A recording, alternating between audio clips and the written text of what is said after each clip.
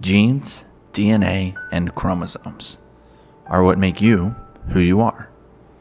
They are the set of instructions that are given to you by your father and mother. These instructions are in your cells, and all living organisms are composed of cells. There are many different types, like nerve cells and hair cells and skin cells. They all have different shapes and forms, but every cell has the same basic parts. The cell has an outer border called the membrane, which contains a liquid material called cytoplasm. In the cytoplasm is the nucleus, and inside the nucleus are chromosomes. In humans, each cell normally contains 23 pairs of chromosomes, for a total of 46. 22 of these pairs, called autosomes, look the same in both males and females.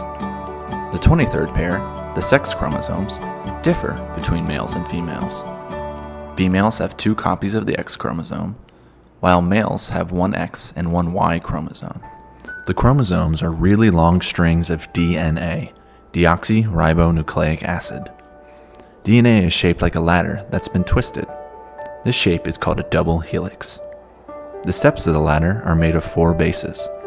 Adenine is A, thymine is T, guanine is G, and cytosine is C.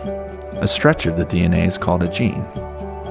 Your body reads the genes and the letters like a recipe and builds protein. The order of the bases in the DNA, along with the length and sequence of the gene, determines the size and shape of the protein it builds.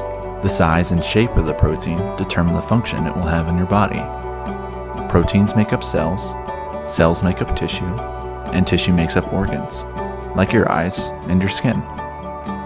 So the genes determine what you are, a cow, an apple, or a human, and what you will look like, the color of your hair, your skin, your eyes, and so on.